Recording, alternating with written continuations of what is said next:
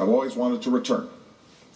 I tried last year twice, but this is a lucky country, and today I feel lucky to be here as we mark the 60th anniversary of our unbreakable alliance. The bonds between us run deep. In each other's story, we see so much of ourselves.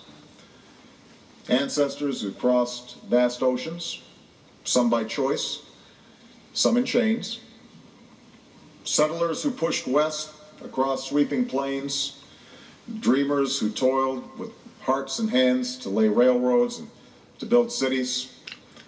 Generations of immigrants who, with each new arrival, add a new thread to the brilliant tapestry of our nations. And we are citizens who live by a common creed. No matter who you are, no matter what you look like, everyone deserves a fair chance.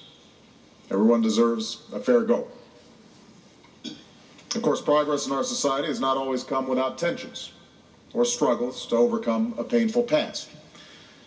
But we are countries with a willingness to face our imperfections and to keep reaching for our ideals. That's the spirit we saw in this chamber 3 years ago, as this nation inspired the world with a historic gesture of reconciliation with Indigenous Australians. It's the spirit of progress in America which allows me to stand before you today as President of the United States. And it's the spirit I'll see later today when I become the first U.S. President to visit the Northern Territory, where I'll meet the traditional owners of the land. Nor has our progress come without great sacrifice. This morning I was humbled and deeply moved by a visit to your war memorial to pay my respects to Australia's fallen sons and daughters. Later today in Darwin, I'll join the Prime Minister in saluting our brave men and women in uniform.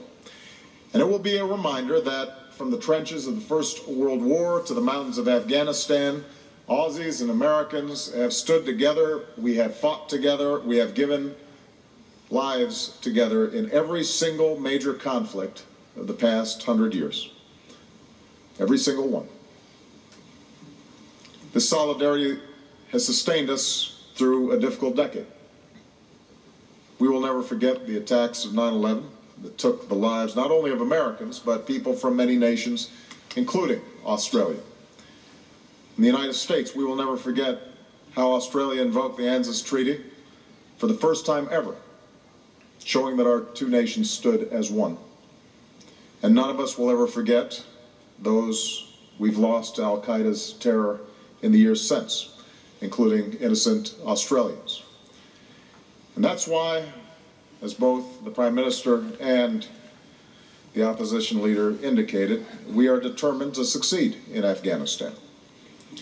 It is why I salute Australia, outside of NATO, the largest contributor of troops to this vital mission. And it's why we honor all those who have served there for our security, including 32 Australian patriots who gave their lives. Among them, Captain Bryce Duffy, Corporal Ashley Burt, and Lance Corporal Luke Gavin. We will honor their sacrifice by making sure that Afghanistan is never again used as a source for attacks against our people. Never again.